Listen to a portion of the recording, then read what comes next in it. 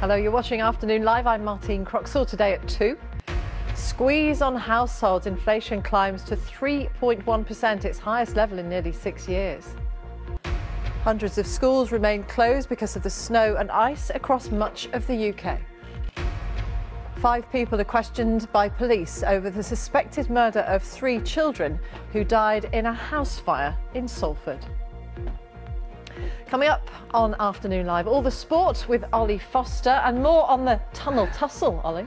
Absolutely. Well, we've heard from the Manchester City manager Pep Guardiola in the last few minutes. He says their celebrations at Manchester United weren't over the top, but he's not saying what sparked that post-match melee between the players.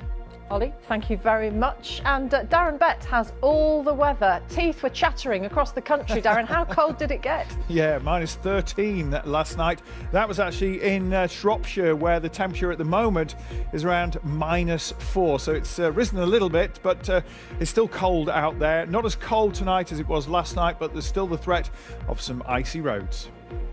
Darren, thank you. Also coming up, plans for presumed consent for organ donation in England. The radical change is designed to make more organs available for transplant to save more lives.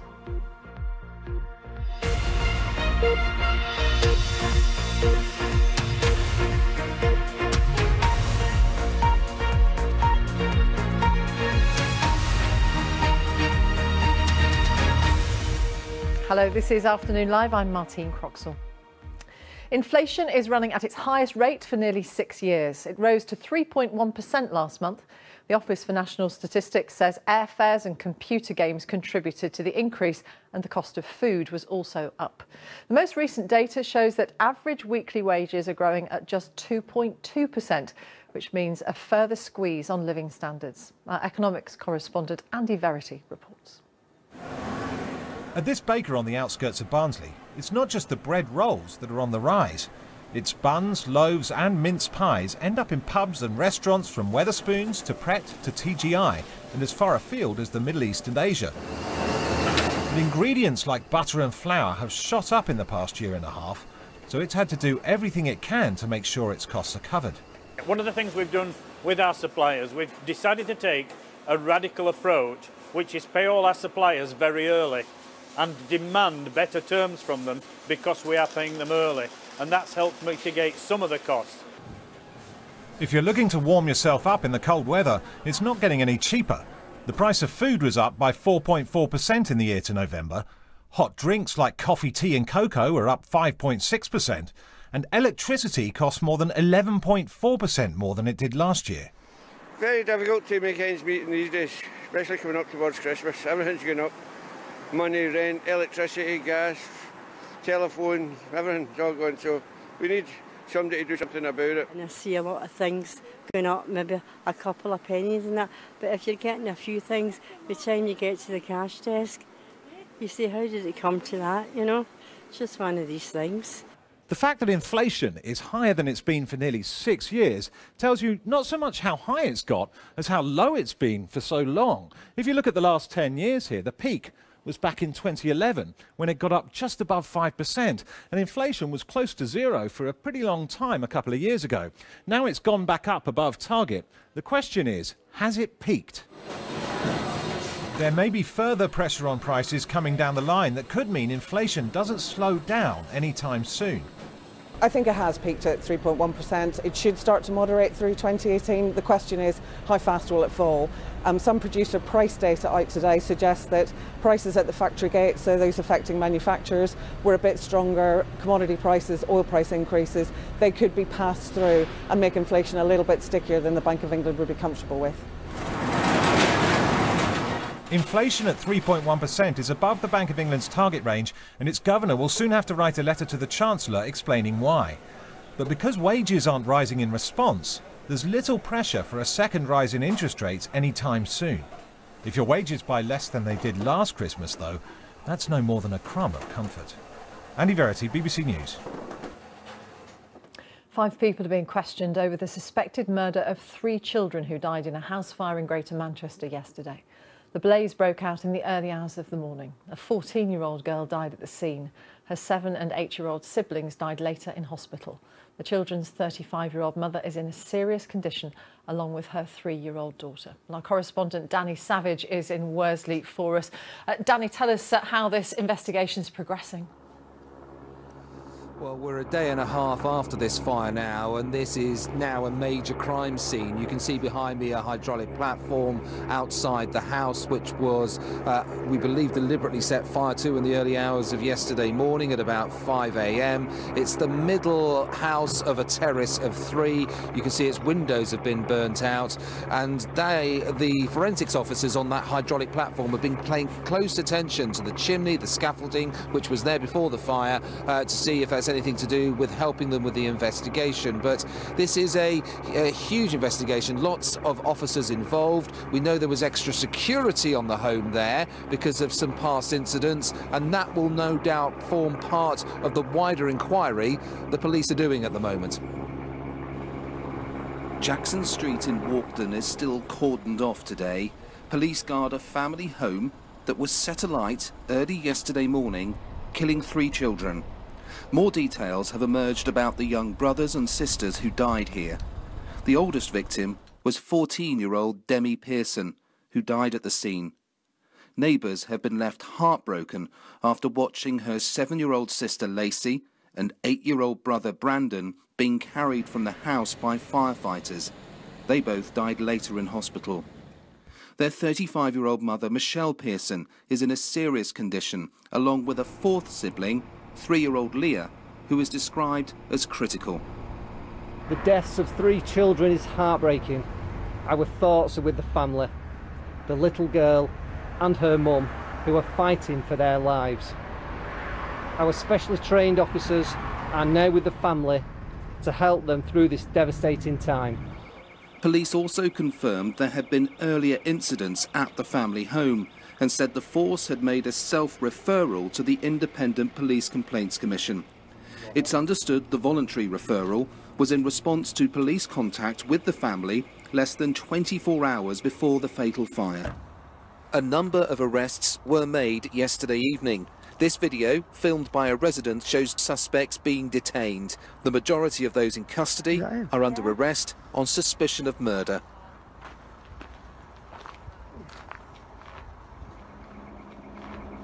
Just to give you some more detail on the people who are under arrest at the moment, 3 men aged 23, 20 and 18, along with a 20-year-old woman, are been arrested on suspicion of murder. Another man aged 24 is being questioned on suspicion of assisting an offender. So 5 people in custody at the moment. Lots of people coming to leave flowers here.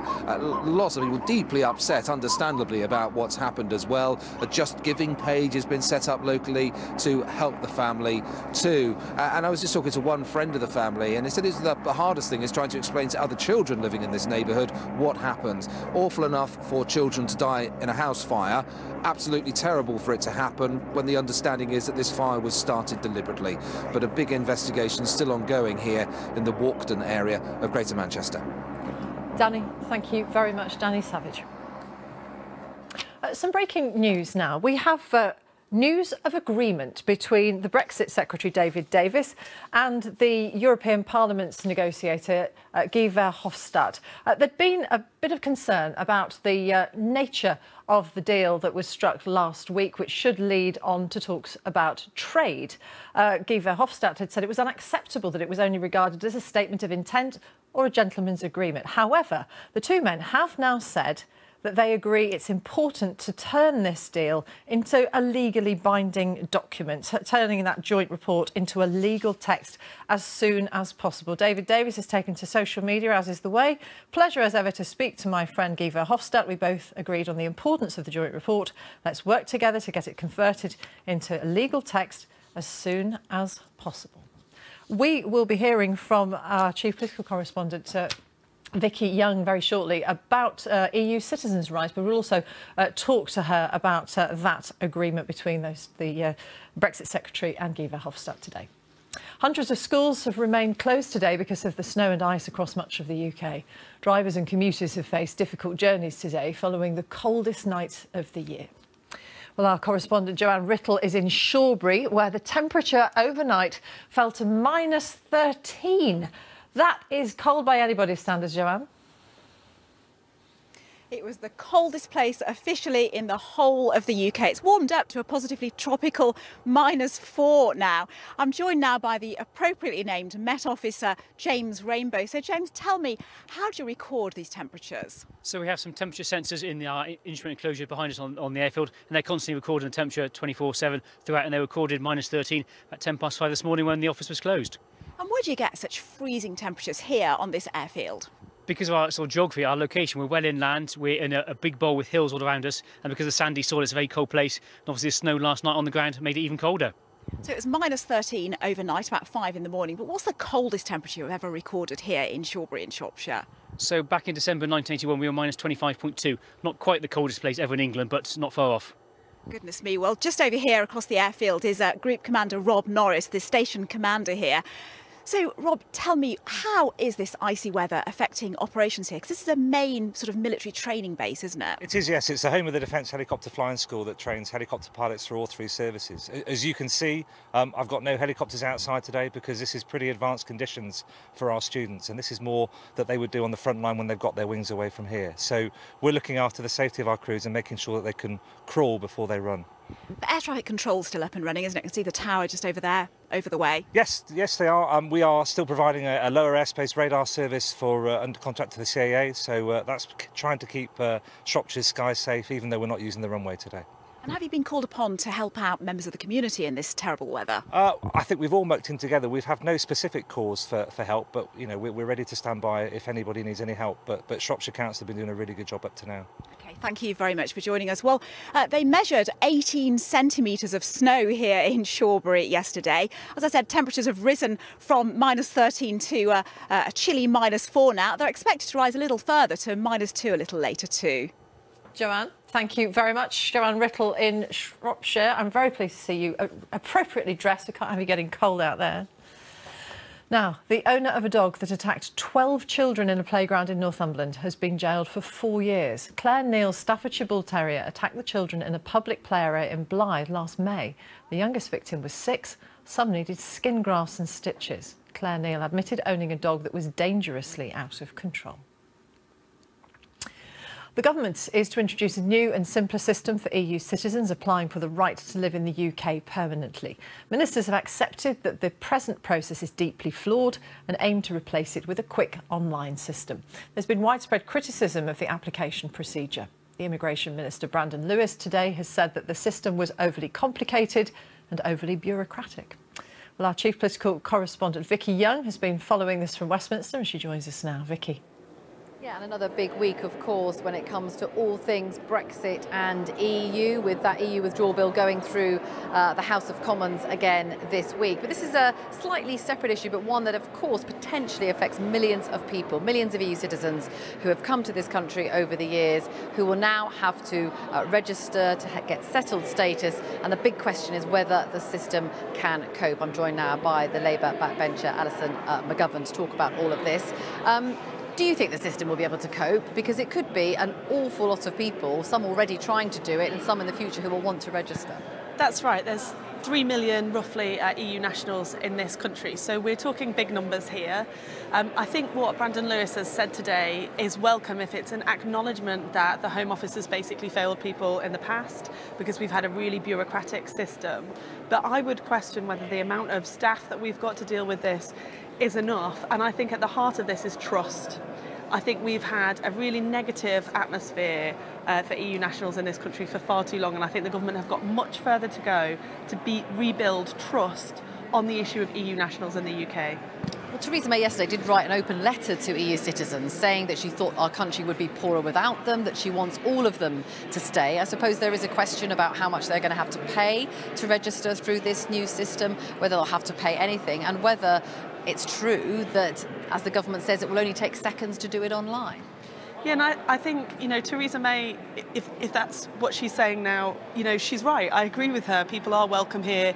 and add a tremendous amount to our country, but it's against a backdrop that she created in the Home Office as Home Secretary, where they wanted to create an atmosphere that was unwelcome for immigrants in this country. Well, actually, I think we've seen the cost of that now, and I would just say I think we've got a lot further to go as a country to set people's minds at rest and to be seen as the open and outward-looking country that I think Britain really is. I was going to ask you about that, about EU citizens in your constituency. How have they felt since that Brexit vote? Are they now reassured, given we have got that first stage of the deal, which does settle their future in this country? I think we've got a long way to go on reassurance, if I'm honest. There's people in my constituency who are EU nationals who've been in this country longer than I've been alive, who felt that their position has been undermined. So we've really got a long way to go. If this is a small step from the government today, that's a good thing. But I would say, we've had broken promises from the Home Office before about systems being easy to use. And we're going to need some commitment to keep coming back to Parliament on this issue so that we can hold the government to account on whether they're putting EU nationals, through a really difficult situation. Just to broaden it, we were just hearing earlier about this tweet from David Davis in response to Guy Verhofstadt about the legality of the deal that was done last week, where David Davis seemed to imply it was, a gentleman's agreement, it wouldn't have legal status. He now seems to be saying that it will be made into some kind of legal document, presumably, which will have to go through this place. Do you welcome that? Well, we just don't know what it means. It's good that the government took a step forward, although actually on the issue of the Irish border, they've basically postponed the difficult disagreement between the DUP and all of those who don't want to see a border on the island of Ireland. The issue that we have is this, Michael Gove writing articles about maybe it can all be undone, and now David Davis's intervention. None of this helps us get a deal, because all of this undermines confidence in the British government, and that is not what we want at all. Alison McGovern, thank you very much indeed. As I say, that bill's still going through Parliament. There will be votes later today, and then crucially tomorrow there looks likely to be a vote on whether MPs get what they call a meaningful vote at the end of this process, if and when a deal is done. Vicky, thank you very much. Vicky Young, our chief political correspondent in Westminster. You're watching Afternoon Live. These are our headlines. Inflation has increased to its highest level in nearly 6 years. The Consumer Prices Index rising to 3.1%. Hundreds of schools remain closed because of the snow and ice across much of the UK. 5 people are being questioned by police over the suspected murder of 3 children who died in a house fire in Salford. In sport, the Manchester City manager Pep Guardiola says their celebrations at Manchester United on Sunday weren't over the top. They won 2-1, but a melee involving several players broke out near the dressing rooms, and the FA have asked for both clubs to give their observations. England's cricketers are preparing for tomorrow night's 3rd test. They can't afford to lose it. Alistair Cook says the media have overblown some of the off-field disciplinary issues. And the longest-serving director of rugby in the Premiership, Jim Mallender, has been sacked by Northampton Saints after 10 years at the club.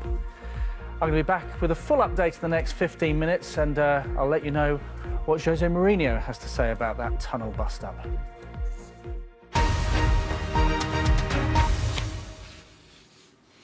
Plans to change the rules in England on using people's organs after they die are being set out by the government. The Health Secretary has launched a consultation on moving to a system of what's called presumed consent, in which people opt out of being a donor rather than opting in.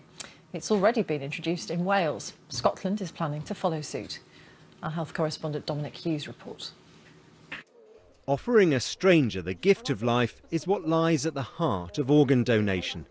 These are the names of those who've helped some of the 6,500 people who need a transplant each year, but around 450 will die before a donor can be found. The family of Adrian Williams were happy to support his decision to donate.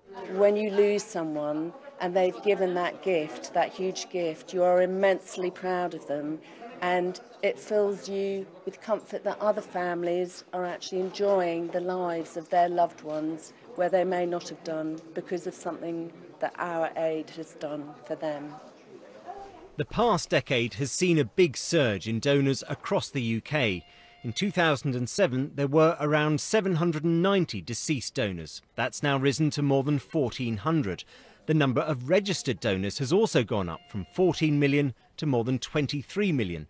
But ministers are concerned that 4 out of 10 families still say no to donation, so are proposing a system where it's assumed we're all willing to be donors. The issue of presumed consent is one of the things we're looking at. What we need really is to have much better communication inside families so that people know what their family members actually want. The story of transplants in the UK over the past decade has been one of success. More people are having operations and more people are willing to donate their organs. But there are those who worry that if we move to a system of presumed consent, well, that could actually do more harm than good. It's a quick fix for politicians. You pass a law, automatically everyone is presumed to be a donor and you've got more organs. But in real life, it doesn't happen that way. A lot of people who would potentially become organ donors object to it so strongly that they join the opt-out register. Organ donors give strangers the gift of life, but opinion is split on whether presumed consent is the way to encourage more to make this final selfless act. Dominic Hughes, BBC News. Well, here on Afternoon Live after 2:30, we'll be speaking to the Chief Medical Officer for Wales, where there is already a presumed consent scheme for organ donation in place. Voters are going to the polls in the US state of Alabama, normally a safe Republican seat, in what's been a hard-fought race for the US Senate. Donald Trump has publicly endorsed the Republican candidate, a former judge whose campaign has been clouded by allegations of sexual misconduct towards teenagers. His Democratic rival is a former lawyer known for prosecuting white supremacists. Gary O'Donoghue reports from Alabama. Mr. Moore, why won't you answer? Mr. Moore, why won't you answer any questions, sir? What would you tell your accusers? What would you tell them? A month ago, Roy Moore looked dead and buried, accused by 8 women of sexual assault and harassment, including one who was 14 at the time. Even the staunchest of Republicans had deserted him.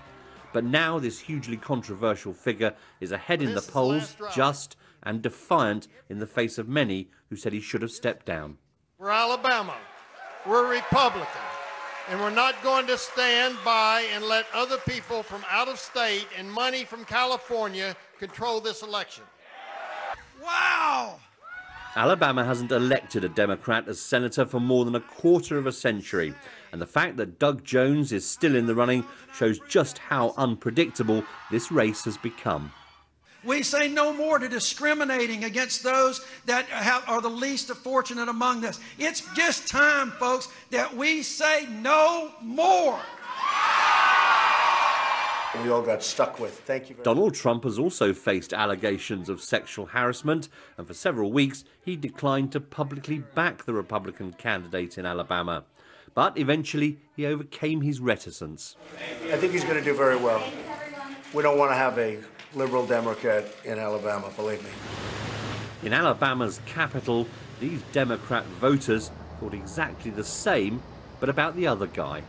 I think that in any situation when you're doing a job and you get accused of heinous acts, you have to answer to that. And for some reason, when you're a politician, you can kind of sweep it under the rug. I think it will be an embarrassment to the state. I think he will be ineffective if Moore is elected when he gets to the Senate. That he's going to be probably shunned by many. We don't want somebody in there that has been accused of molesting kids, because kids are our next step for our future. This race is about much more than a seat in the United States Senate.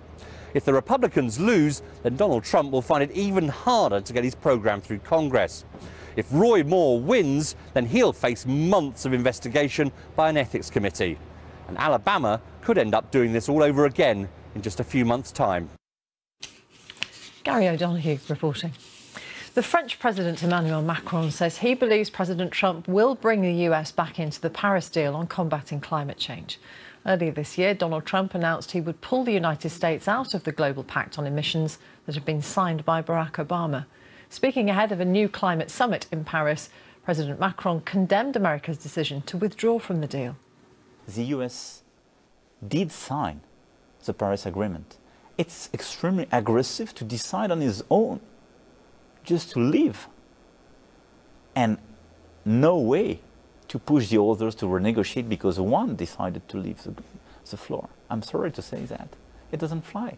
So, sorry, but I think it's a big responsibility in front of the history, and I'm pretty sure that my friend President Trump will change his mind in the coming month or years. The French President Emmanuel Macron. Strong winds are still fanning the wildfires that have been burning in large parts of Southern California for more than a week. Vast areas have been destroyed and hundreds of thousands of people have been moved from their homes. Firefighters have been working around the clock to tackle one of the largest wildfires ever to hit the state. Our North America correspondent James Cook has the latest on what's becoming an environmental and economic disaster. This fire is a monster. It has now burned an area bigger than New York City and Paris combined. More than 6,000 firefighters are battling it, but still the blaze rages in the hills above the Pacific Ocean. Well, these helicopter pilots are working hard, trying to slow down the northward advance of this huge fire. But still, it is marching on, down from that ridgetop, and the concern is that it might affect homes here, and it could even burn all the way down towards Santa Barbara on the Pacific Ocean. California feels like a state under siege by the climate. Rising temperatures, years of drought, longer and more devastating wildfire seasons. The governor says in this warming world, it's no surprise. This could be something that happens every year or every few years. I mean, it happens to some degree. It's just more intense, more widespread, and we're about ready to have firefighting at Christmas. This is very odd and unusual, but it is the way the world is. On the lettuce line, they're carrying on as best they can. Inside the greenhouse, they've had to install a fan to blow ash off the leaves. 150 people work here. Many are worried about their homes and about the local economy. The whole community is gonna suffer. You know, yesterday all the restaurants are closed, and you know, normally everything's bustling on a Sunday evening, so it's going to be tough for everybody. Easy, guys. It's been a distressing week for animals too. Dozens of horses have died in the fires. This video shows racehorses fleeing the flames after they were set loose in San Diego County. There is some good news. The worst winds seem to have died down, giving firefighters a better chance to battle the blaze. But it is a daunting task. This may yet become the largest wildfire in the history of this state. James Cook, BBC News, Santa Barbara County in California. 27 minutes past 2. The recent heavy snow may have encouraged some people to get building snowmen, but one man has taken his snow sculpting a step further. This is the igloo Benjamin Crutch built in his girlfriend's garden in Redditch in Worcestershire after heavy snow on Sunday. The igloo took 8 hours to build using nearly 500 snow bricks. It looks immensely welcoming, doesn't it? People pay good money to stay in things like that. Should start charging. Oh, it's already got some residents. Look at that. Lovely. Pretty. Well, let's see if there's going to be much more snow to challenge that. That's an amazing effort, wasn't it? The igloo is still there. Is it? It's still freezing in Worcestershire, I suspect, right now. It's taken a while to warm up, certainly. It looks so beautiful, but yeah. That pink sky was this morning. Yeah, that was this morning. This was actually a Weather Watcher picture taken by a brave weather watcher in Shropshire, and it was in Shropshire that we had the lowest temperatures this morning, -13. This is not a record, but it's the coldest we've had it all year, so -13, just beating what we had the night before, of course, by about 0.2 of a degree.